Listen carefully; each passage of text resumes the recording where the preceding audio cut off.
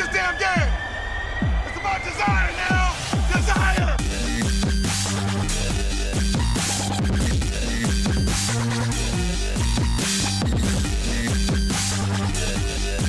How did I do that? I don't even know how I did that. You know why I know we're gonna win today? Because of our brotherhood. Because of how tight we are. You can't break that.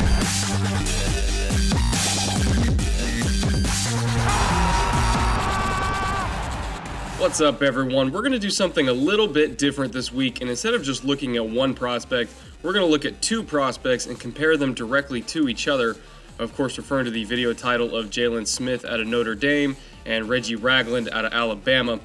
Both of them linebackers, both of them very highly touted All-Americans, but in terms of their roles and skill sets, they could not possibly be more different football players. And I want to highlight that because what people seem to forget when they project linebackers to be drafted at certain spots is that not all linebackers are created equal. Not all of them fit every single team. And to be perfectly honest, it's extremely rare for a linebacker to be a perfect fit for more than a handful of different schemes anyway.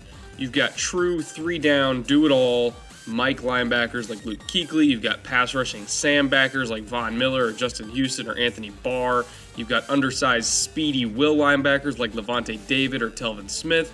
You've got downhill thumpers like Brandon Spikes or Stephen Tulloch. All of these guys are linebackers, but they all do completely different things, and some of them probably wouldn't be nearly the same player if they were put into a scheme or position that didn't fit their skill set.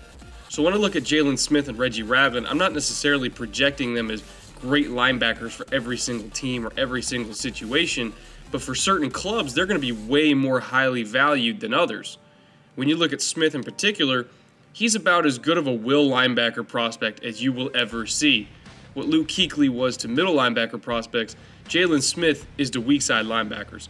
For his size, which he played at around 240 last year at Notre Dame, at 240, his speed is simply unreal. Someone that size should not be able to move like he does. It should not be possible. He is, quite frankly, the kind of athlete that violates the laws of physics. At 6'3", 240, he could probably play strong safety for a bunch of teams and be really, really good at it. Smith's main value to the Notre Dame defense was using that athletic ability to shut down speed to the edge. When he was on the field, nobody was going to get the corner. He was simply too fast and too quick, and nobody could outrun him. If I'm a defensive coordinator and my pursuit speed is lacking as a team or as a unit, and I don't have anybody that can scrape over the top of the trash fast enough to meet a ball carrier in a cutback lane, Smith's my guy. If I don't have any linebackers that are athletic enough to handle scrambling quarterbacks in space, Smith is my guy. If I need someone twitchy enough to handle both the ball carrier and the pitch man against option plays in space, again, Smith is my guy. Most importantly, though, if I need a linebacker that can flat out smother people in coverage, Smith is my guy. It didn't matter if it was zone, man, or anything in between. Jaylon Smith is one of the, if not the stickiest linebacker in coverage that I have ever seen. He's up there with Ryan Shazier, with Navarro Bowman, with Miles Jack in this very same draft class, if not better than all of those guys. If you are a defense that has trouble with pass-catching running backs like Theo Riddick or Gio Bernard or Darren Sproles in space, Smith is a rare breed of athlete that can completely erase them from a game plan. He is that gifted. Notre Dame even put him in man coverage on slot receivers from time to time simply because they could, and when you look at him stack effortlessly on top of a break, flipping his hips like a cornerback or sticking to a wideout all the way downfield, this dude is 240 pounds and he's moving like that. His hips are smoother than a lot of DBs, and he's a linebacker. I cannot emphasize enough how rare that is. If you don't have anyone that can cover Jordan Reed on your team, if you can't cover Tyler Eifert, if you can't cover Danny Woodhead, this is your linebacker. These are some of the biggest matchup problems in modern NFL offenses, and Smith is one of the few prospects that's come out in the last few years, if not longer than that, who can take them away. That is why he's a blue chip prospect, assuming that his knee injury checks out okay. That being said, though, he is not a perfect prospect. He does have weaknesses. The biggest one being offenses that will try to grind away at him with inside runs. He's not the kind of backer that's going to stack on a guard, shed him, and bring down a ball carrier at the line of scrimmage. That's not his game. Now, I'm not saying he's weak at the point of attack or anything, considering he did flash strength every now and then when he got under people's pads with good leverage. But he's just not a consistent downhill thumping presence, and if teams run right at him, eventually he's probably going to be exposed. He just simply was not built to hold up against big, powerful linemen at the college level, let alone at the NFL level, which at a playing weight of roughly 240 pounds, that's kind of to be expected. Whatever team drafts him is going to have to surround him with personnel that can protect him from that weakness. Have a strong interior defensive line that can get off blocks and demand double teams. Have a physical, downhill Mike linebacker that can plug gaps, win the line of scrimmage, and most importantly, put himself in position to cover for Smith if and when a pulling guard drives him back 5 yards on a power run. He needs to be kept clean, but when he is clean and everyone else is absorbing all of that attention, he can make plays that nobody else could dream of making.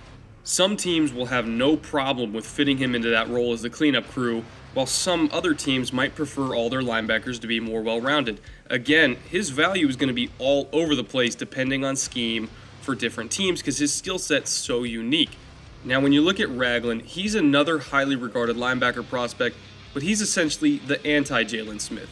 He's shorter, he's 20 pounds heavier, he can't cover anyone if his life depended on it, but he does something that Smith doesn't, and that's completely obliterate the inside run game.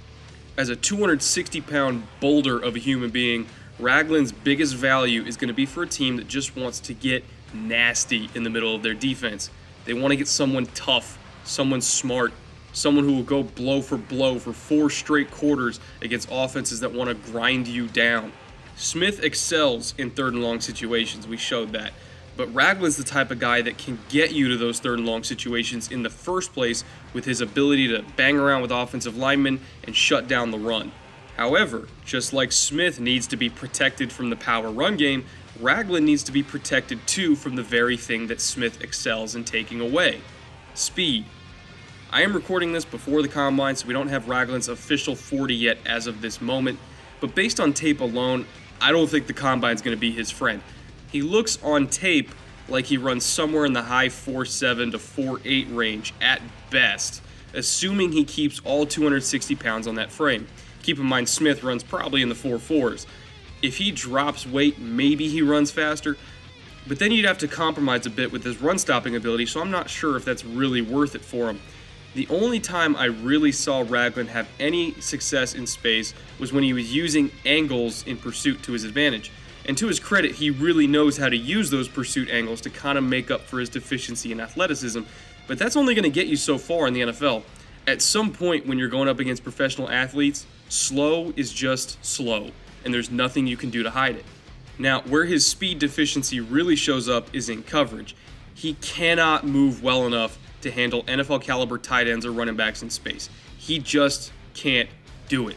Alabama's scheme used a few different zone and man concepts depending on the situation and the offensive alignment, the most prominent of which is what I call pattern matching or match zones. A match zone is different than a normal spot drop zone, which is what Jaylon Smith mostly employed. Rather than just dropping to a certain area and reading a quarterback's eyes, you are actively carrying receivers from seam to seam, or in some cases sticking with them through the duration of the route.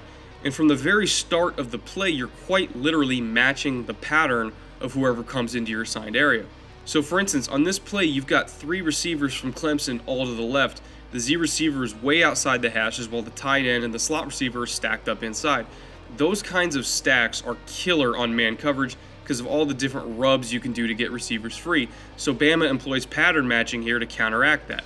No matter who it is, receiver, tight end, anyone, whatever, whoever releases underneath into the inside, that's Ragland's assignment. Whoever releases outside is covered by the DB. Assuming one of them releases past 10 yards, they get bracketed by the safety. It's a 3-on-2 triangle here, but none of them know who is covering who yet because that assignment is determined by the release. That's pattern matching, and that's why I don't think Ragland can cover. Teams knew it was easy to get him matched up with favorable receivers over the middle because they knew he was just going to match whoever's pattern was going into his area. And when they did match him up, he was routinely torched. Renfro, Clemson's slot receiver here, immediately crossed his face because of Ragland's speed deficiency and turned this from a potential third and very long situation to a third and very manageable. A lot of NFL teams use match zone concepts because it provides a lot of benefits of man coverage without the vulnerability to rub routes. And if he can't do that, then he won't be nearly as high on their board. Meanwhile, you look at Smith and he was shutting down wide receivers over the middle on a regular basis because nobody was fast enough to run away from him. If you need Ragland to drop to a spot in a zone, he might be able to at least take a throwing lane away. But in match zone concepts or man coverage concepts, he is a massive liability. So much so that Alabama didn't even leave him on the field in obvious passing situations because they knew he was their biggest weakness in coverage.